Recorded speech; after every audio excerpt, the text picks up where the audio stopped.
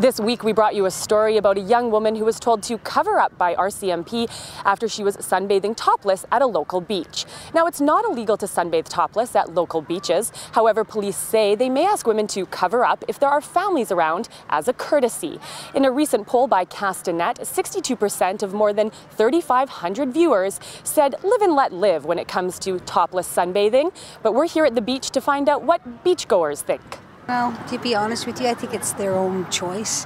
I mean, it might be kind of hard on young kids, but I think it's okay. I don't see anything wrong with it. If that's what they want to do, it's their body, and if they feel free to do that, then, you know, that's their choice.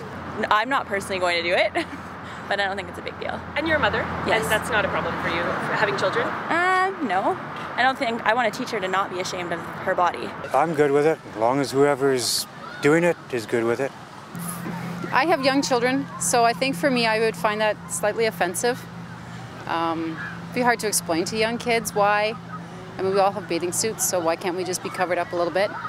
I'm okay with it, sure, definitely. I don't do it personally, but if they want to do it, why not? Well, that will depend on any person. For me, I don't think there is any problem. I don't think they should. I don't know. Yeah, just not.